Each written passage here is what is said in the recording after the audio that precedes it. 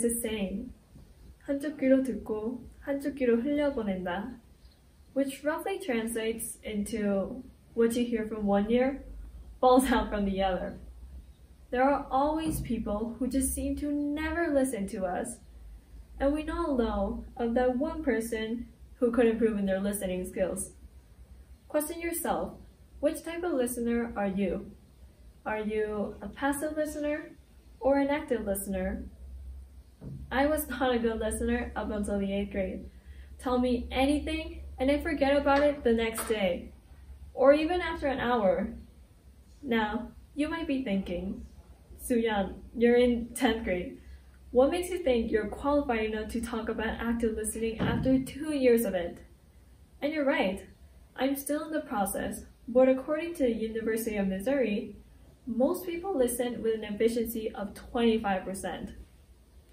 How can we all improve on this statistic? I'll start. In 8th grade, I got into a disagreement with one of my classmates because of an assignment. It made me feel awful. I cried the whole morning. So one of my teachers reached out to me during recess that day to talk. He asked me what happened, and I told him how upset I was feeling. He listened to me without saying a word, but his constant eye contact and body language made me feel heard. It was the first time I had experienced the comfort of active listening. But first, what's the difference between active and passive listening? Passive listening is listening unconsciously, which can lead to the absence of a complete message understanding. The listener is barely involved, as in listening to a podcast, a YouTube video, or paying attention in a lecture without necessarily responding. On the other hand, in active listening, the listener pays attention and responds in both verbal and nonverbal ways, making it an interactive process. It builds empathy and social connections, and it's usually used during conversations. Whenever I have a problem, I usually go tell my mom. So technically, both my mom and my teacher are active listeners, but they listen in different ways. My mom tends to respond with words, whereas my teacher responded with body language. We can associate one as a better active listener since both show traits of active listening. Then why did I feel more comfortable talking to my teacher? We need to acknowledge that different people have different listening needs. During our conversation, my teacher gave minimal focus to resolving the issue. Yet, I still remember how good I felt afterwards. In this way, listening does not always mean changing a person or resolving all issues. Alternatively, its purpose is to understand, empathize, connect, and make people feel understood. When we truly listen to understand, we create more enriching experiences. I know, listening is hard because it's a receptive process. It's straining to listen to someone. Contrary to listening, advice is a dispensing process and many people love. My mom is one of those people. At the end of the school day, she noticed I was feeling a little down, so she wanted to talk. But I know my mother, so I knew that she was going to give me her perspective on my story and criticize my classmate, which did happen. However, I just wanted to talk about my feelings to be comforted, not to be given advice. I didn't really want to talk in the first place because we were in the high school parking lot where everyone could have seen me sobbing. But here's how it went. 수연아, 너 왜 그래? 학교에서 무슨 일 있었어? 아니 그냥 어떤 애랑 다퉈서 좀 속상했어. 뭐? 왜? 무슨 일이야? 걔 누구야? 아니 엄마 모르는 애인데 괜찮아, 그냥 좀 속상했어. 괜찮게 뭐가 괜찮아? 선생님을 얘기했어. 선생님은 뭐래? 아니 선생님은 나중에 얘기하기로 했어. 엄마 나 그냥 좀 혼자 있고 싶어. 얘 뭐래? Just to clarify, my mom wasn't particularly angry or anything. She was just excited. But we can see here that the first thing my mom asked was the details of the story, who I had the argument with, and what I was going to do next. But did I want to talk about that? No. I just wanted her to understand that I was feeling upset. That's all. But for some people, like my mom, giving advice makes them feel like they're genuinely helping and caring for others. However, the priority should be to listen to understand, not listen to give advice.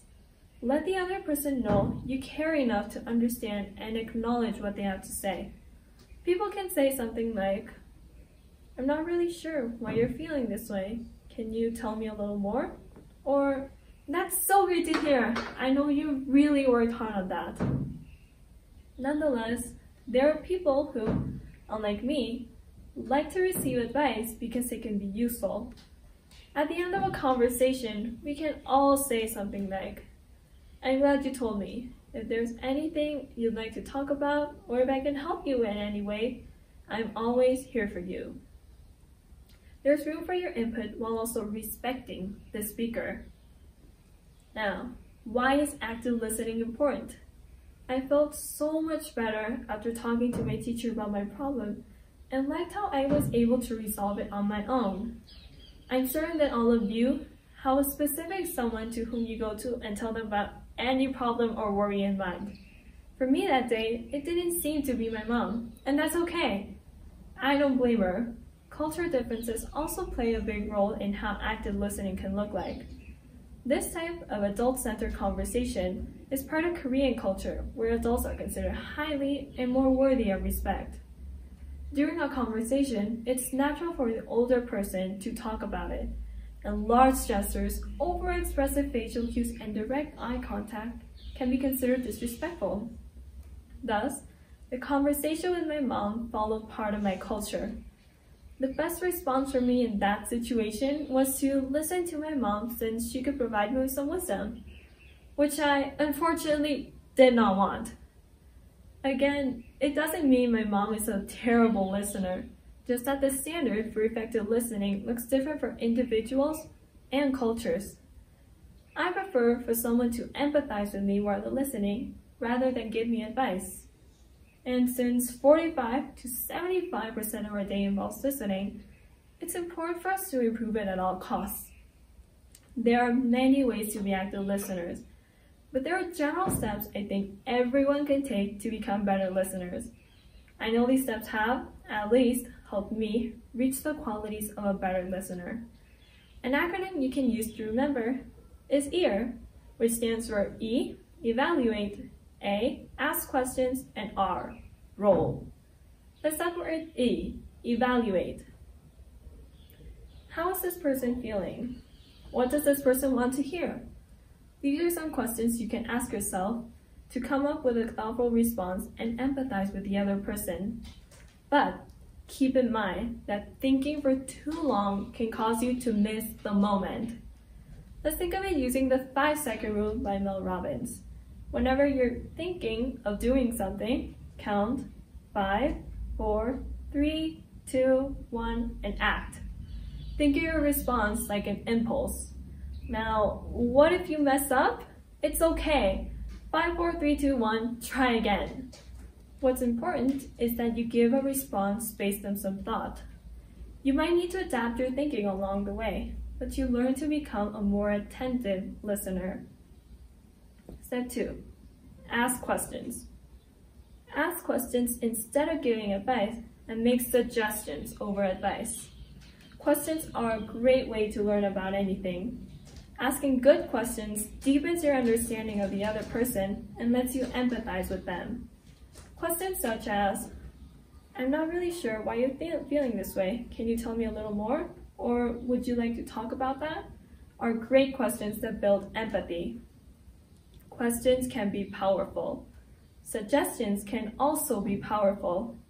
Let's compare. I think you should try doing this. To, "How would you feel if you tried this approach?" See the difference?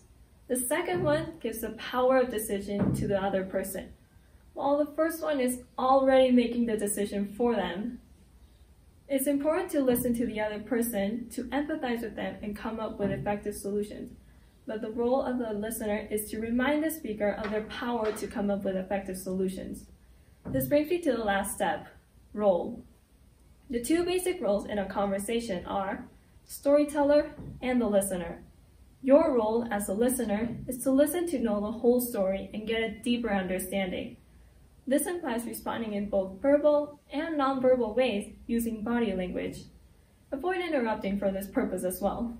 You know when you're trying to tell someone your problem, but they just keep interrupting with, I think you should try doing this, or I know this great way for it. It's annoying, right?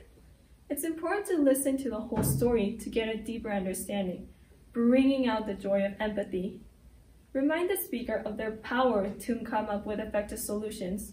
In some cases, the best the listener can do is to guide the speaker to get to where they want. Comments or suggestions such as, how would you feel if you tried doing this? Or, how would you feel if you tried this approach instead of this? Are great ways to bring empathy. And they give the power to the speaker, not the listener. Now, it doesn't mean that following these steps will automatically make you a better listener, since everyone has different listening needs and everyone listens in a different way. But they're kind of like a template to a good listening process.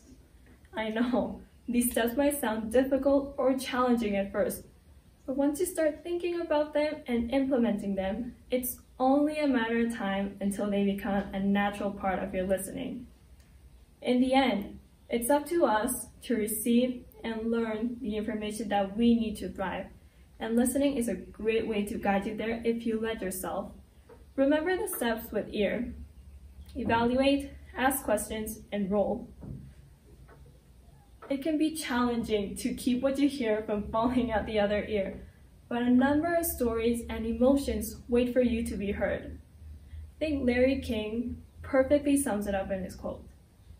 I remind myself every morning, nothing I say this day will teach me anything. So if I'm going to learn, I must do it by listening.